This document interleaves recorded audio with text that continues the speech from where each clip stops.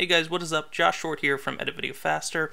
This tutorial is on how to fix After Effects from freezing and crashing when you do a RAM preview. So allegedly this was fixed in version 17.1.2, which was released in July 2020. I'm sitting here in February 2021 on version 17.6, which was released last month in January 2021, and it's still not working for me.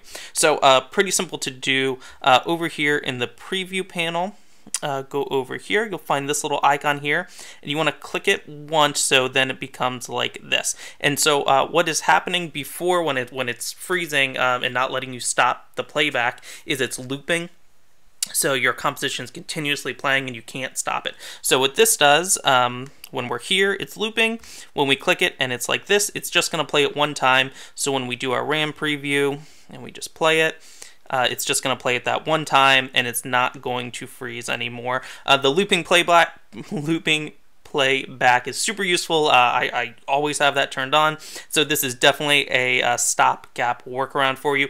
Hopefully they'll fix it soon. I will link the blog or the forum post from the Adobe site from Adobe Forums in the description below. If you guys want to go there and find out some more what people are saying, there's like 70 or 80 comments as of this recording about it. But that's it. If After Effects is freezing when you're doing your RAM preview, this is probably the reason, because you have that looping playback turned on in your computer.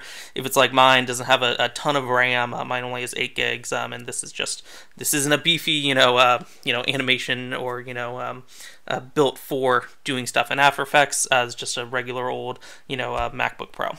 So anyway, go ahead, click on this little guy, make sure it's set to just playing once instead of looping, and that should fix your problem. If it's not, or you guys are experiencing something different, leave your comments below. Maybe some other people or I can help you figure out what it is, and we can go from there.